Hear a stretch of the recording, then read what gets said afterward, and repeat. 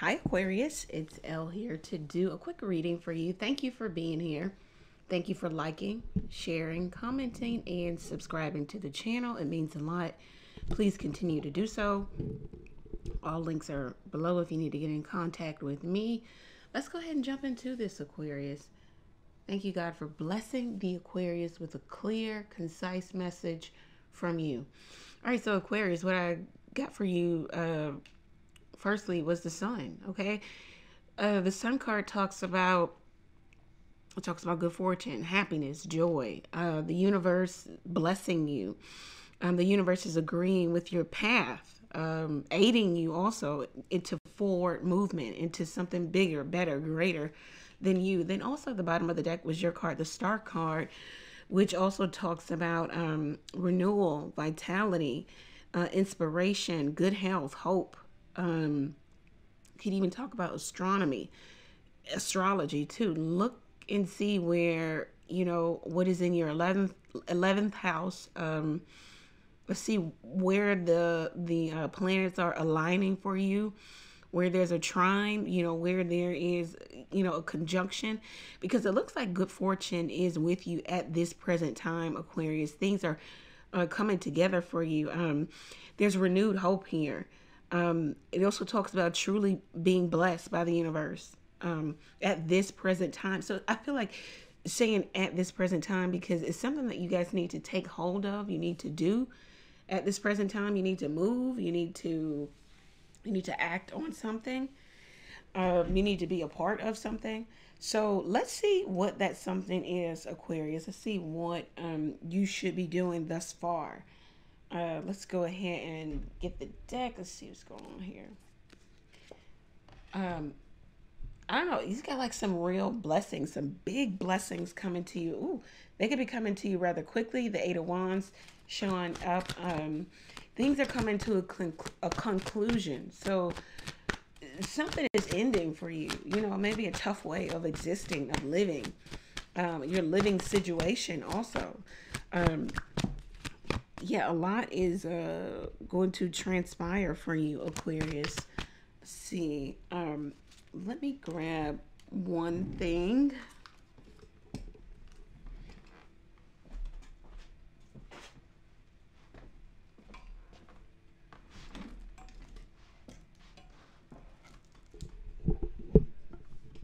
Okay, hang on, Aquarius. All right, and we are back.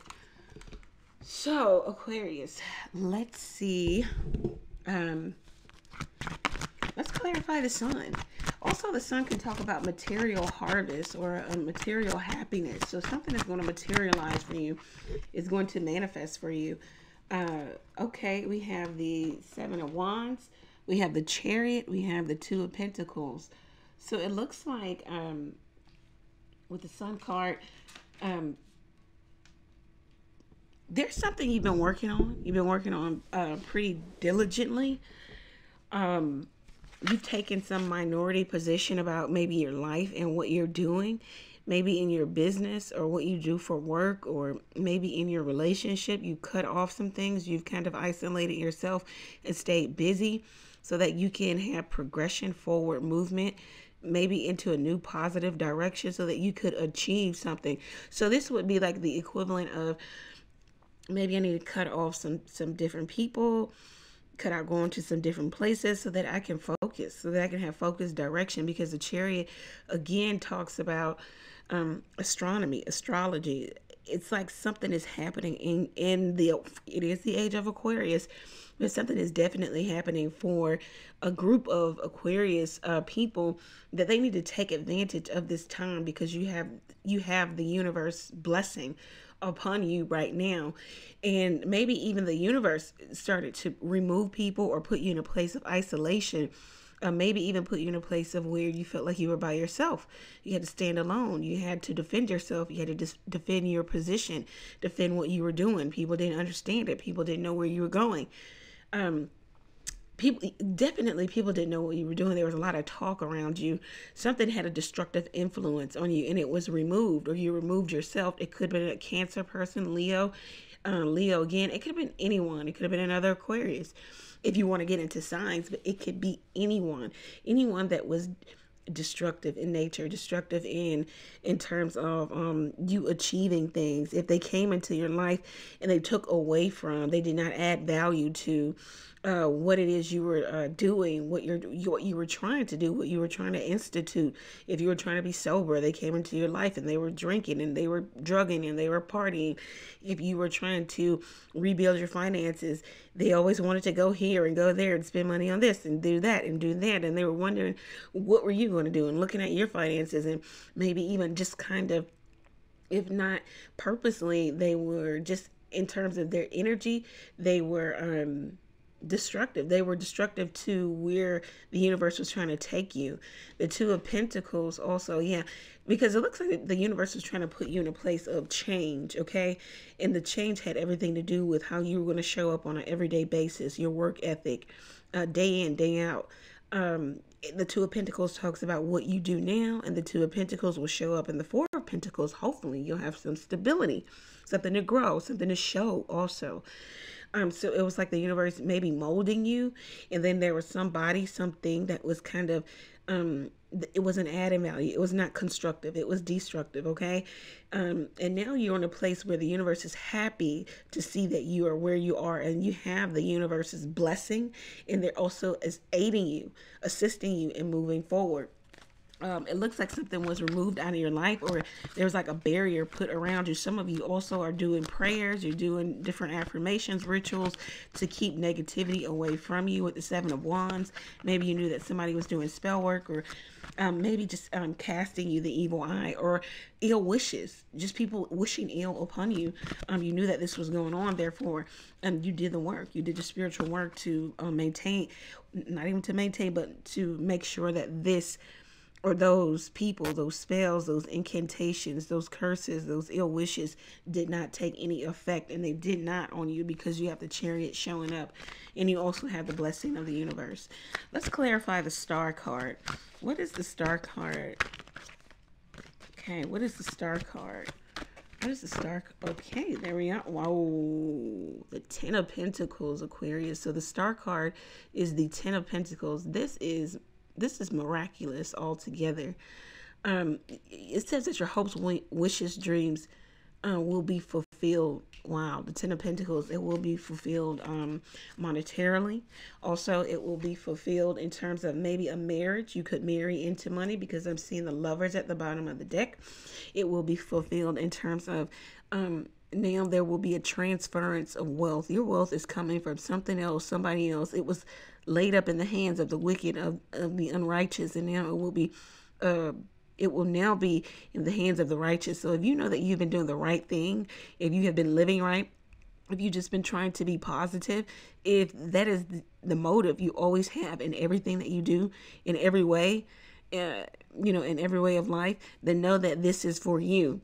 If you are negative, if you are pessimistic, if you are not, positive, if you do not do the prayers, the affirmations, if you have not done the work, if you do not have a good work ethic, if you don't know where you're going, if you don't know what you're doing, if you're wondering, this might not be the reading for you. That doesn't mean that you can't ever get here, but let's be practical, guys. And that's why a lot of times I like to pull the Moonology cards, because I love that one card they had to say you have to balance spirituality with practicality. You can't just be one way. You can't be so spiritual that you're not being practical, where you're praying and hoping and manifesting, but then you lounge all day. You do nothing. You want a new business, but you don't even know what type of business you want to open. You don't research. You don't learn. You don't gain any knowledge. You don't do anything that you're supposed to do, that you should be doing. Always remember that it is for us to do the possible. It is for God to do the impossible, okay? And God can be whatever and whoever you want it to be to you. But it's not for him to download the knowledge into your head. That is just outright laziness. You have to be practical. Okay, so you have to have a plan, a course of action you want to take, and you ask the universe to bless you in this. And if they see course correction, if they want to correct you, they will. They will show you where you're supposed to be. But I just really want to harp on the fact that, some of us, everybody's not here in this reading, because this reading is really good. And that's okay. It doesn't mean that you won't ever get there, or you can't be here. But you know if you're here or not. You know if you've done the work. And if you haven't, just get busy. Okay? Get busy doing what you can do, what you should be doing. All right, so the Star card and the Ten of Pentacles. Some of you are going to be really walking in your destiny. Some long-term goal, achievement, fulfillment. Something about your expertise or being an expert in something. It's like you're going to get recognition, okay? For whatever it is you do. Maybe on a larger platform via the internet, because it's the Star card, the 11th house governs technology, large groups of people. So it's like you are going to, if you have a platform, it looks like you're going to see a lot of money from that. You're also going to see a lot of prestige, a lot of recognition. You're going to see renowned is what I just heard. It could be world renowned. The Ten of Pentacles talks about building an empire. Happy, organized people build empire. So we know we want to be firstly happy. Then we want to be organized. How can you be organized when you don't know what you're doing? When it's, I want to start a business. This is one thing I hear a lot. I want to start a business. Okay, well, what kind of business do you want to start? I don't know. Okay, well then come back when you know. You know that it doesn't work like that. You know, go and talk to somebody who has a business, who runs a successful one, whether big or small. And ask them, did they know that they wanted to open this business? The answer will probably be shocking to some of you who just don't know where you're going with business. And everybody, you know, opening business, enterprise, and all this large, you know, being larger than life. This is a new age thing. You know, we can't have so many chiefs running around here and not enough Indians, okay? And it doesn't mean that because you don't have a business and you're not successful in business, you're not a financier, you're not this, that you're not valuable, that what you do doesn't matter, that you can't have a fulfilling life. No, it just means that that wasn't for you. That's not your calling. Therefore, when you find yourself not knowing what you want to do, not knowing what kind of business you want, but knowing that you want a business, something is off there. And it's for you to examine this. I don't know why I'm harping on this because I never really do. But I guess, you know, I'm letting spirit use me. Somebody needs to hear it. Yeah, some of you could be marrying into money. It could be inheritance here, Aquarius. Some of you have manifested large sums of money.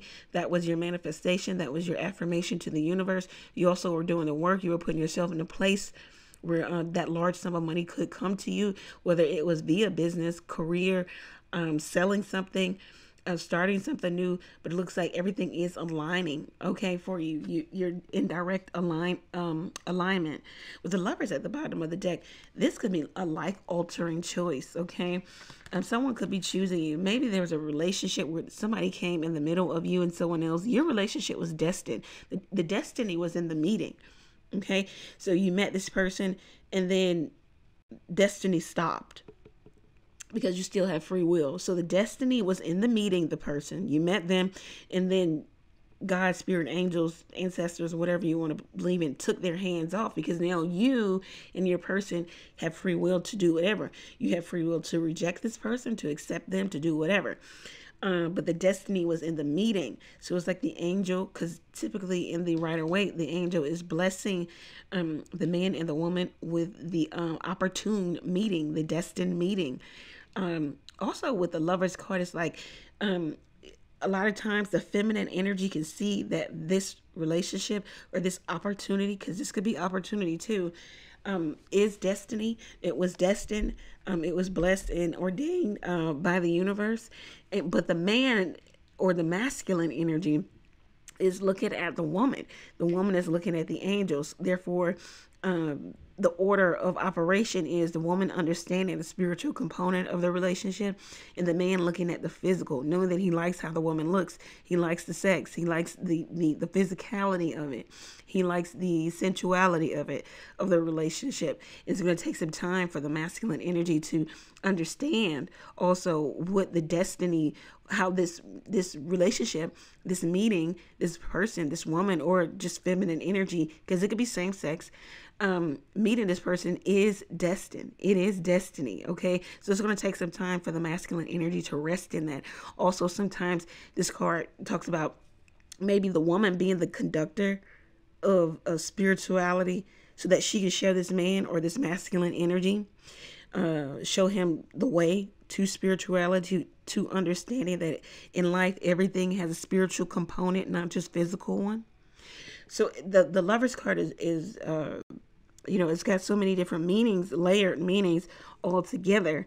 So, and it also talks about marriage too. So does the Ten of Pentacles. So does the Sun card, because the Sun card talks about a new person coming into your life, bringing a lot of happiness and contentment.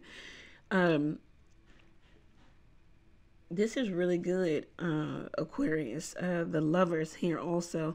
It also talks about a relationship. I don't know if I said that, relationship going well, and then the monkey wrench, which is another person, shows up and drives the wedge between you and your person, and therefore that causes the choice.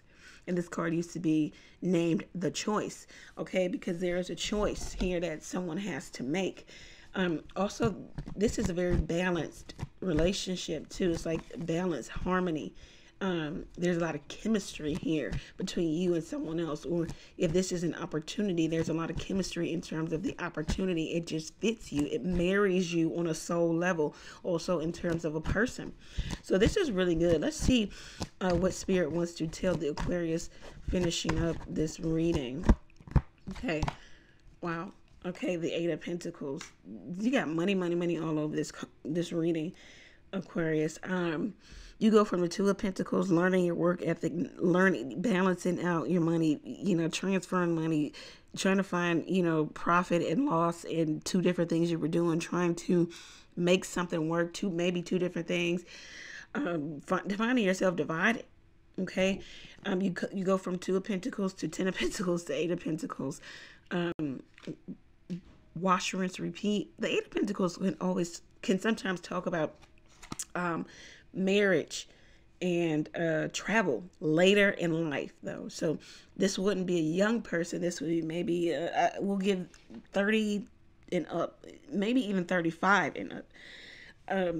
But just to be gracious, we'll say 30 and up. This is somebody who is marrying later in life. So this would be somebody who's not necessarily a babe. And this would be someone who has some life experience.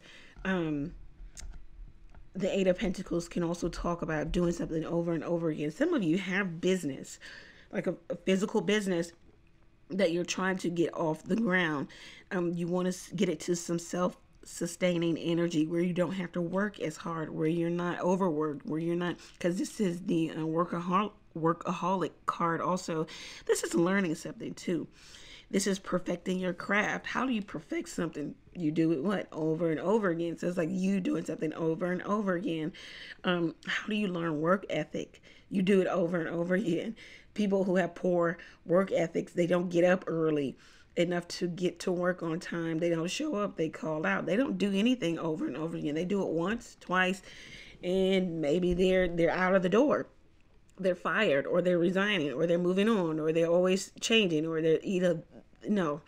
So, but this is somebody who's dedicated to seeing something through. Prudence, perseverance, the budding entrepreneur also. Somebody who's trying to get something off the ground. They understand, and money is coming in also. But this would also be someone who is saving. So you're being prudent with your money. You have money, but you're watching where it goes and what you spend on. You're also trying to make sure you can have another stream of income here. It's open. So I don't know if you're trying to open something or open an account or I don't know. Some of you also could be investing. Maybe that's what you're going to do. Open an investment account. The Eight of Pentacles, very good energy. In love, it seems as if you have been over and over something. You've been in the same relationship over and over, different face. Okay, you've been finding that you've been dealing with the same situation. Maybe with the Eight of Pentacles, also you're finding that something is being lost. because sometimes it talks about something being lost, okay? Some of you are listening to something over and over again. It could be tarot card readings. I don't know, I'm picking that up. Eight of Pentacles also talks about a relationship where you've given a lot of chances, something over and over. It's a cycle, it's cyclical. You and this person, or you and these types of relationship, you cycle in and out. It goes well, and then you leave, and then you come back, and then you leave, and then you come back. You know, it's a never-ending cycle. It's never really turning over into anything. It looks like though some of you are going to meet somebody new, or this could be someone from your past. I don't see a lot of past energy. We have the Magician at the bottom of the deck. This is Aquarius. This is a good reading. Wow, more money. Seven of Pentacles. Aquarius, I don't know what you did, how you did it. Some of you were doing ritual prayer, manifestations over and over again. You were using your words. The Magician governs language. So you were saying something. You were taking the power in your own hands. You had ideas, and you wanted them to come to fruition. You were doing your work, and you were allowing Spirit to do their work. Wow. It was like if the Empress, excuse me, the High Priestess comes out, Aquarius, wow, this is remarkable for some of you who definitely were showing up for yourself. Let's see. Six of Swords. All right, very nice. Rest. There's a time for rest here. It will come a time of rest. Some of you also, you just can't even get any better than this. The Four of Wands at the bottom of the deck. You know, let me just put these cards down. It's just Aquarius. I don't know what you've done. It's marvelous, darling. You got yourself out of a tough space with the Six of Swords. Some heartbreak, some turbulent situation, some love affair took you to a real dark place, okay? Somebody played with your heart, with your head. They were careless with your heart and with, you know, your mind. They played mind games. It was trickery. They were out for themselves. They had a very self-aggression. You know, they were aggressive in getting what they wanted. They would say anything. They would do anything. They would show up in any capacity. There was an ulterior motive in dealing with this person. This could be you, Aquarius. If it is not you, then, you know, place this where it goes. But you could be dealing with a water sign too, maybe even Pisces or Cancer, maybe Scorpio. I never see Scorpio in the moon, but it can be. Look, dealing with this person took you to a place of okay, I just heard what is that? Is that the Staple Singers? I don't know. I'll Take You There. Yeah. So I don't know, Aquarius, you're moving on from heartbreak, heartache, problems, trouble, drama, some situation where it was tough, you know, somebody put you in a bad place, okay? And it looks like you took all of that horribleness and you just said, you know, I'm just going to focus on me, maybe focus on my career and what I have to offer to the world. And what the world has to offer to me. I'm going to walk in my destiny and my purpose. I don't know. It's like somebody set you up to walking into your purpose. I feel like they're coming back. They want to have a reunion with the Four of Wands here.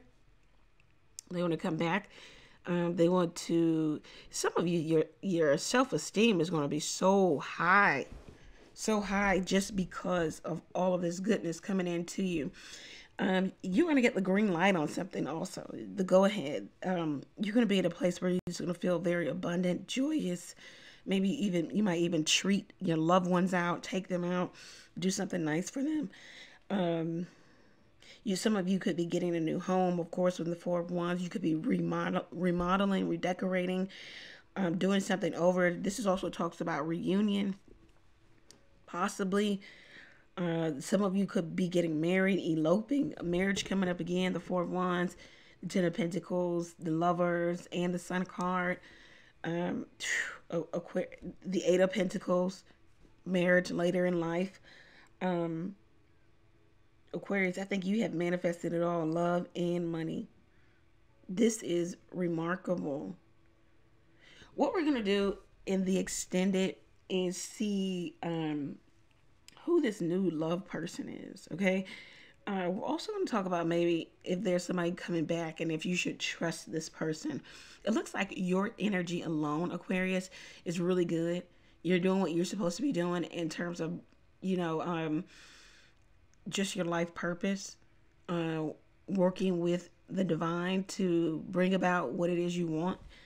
But we'll see if you should trust a person coming from the past.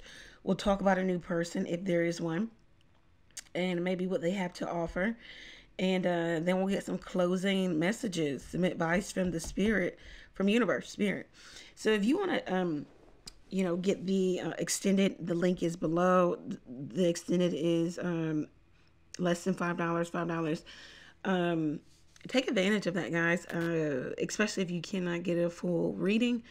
Thank you for being here again. All links are below if you want to get your own personal reading. What else? You can donate to the channel. If you took something from this reading, you could give back. You could buy me a coffee. Click the link, buy Elle a coffee. You can find me here every Tuesday, Thursday, Sunday nights, 9:30 p.m. Eastern Standard Time, where I am live. I'm answering questions. I am doing a collective reading. Come check me out live. Thank you guys. Many blessings to you. Take care.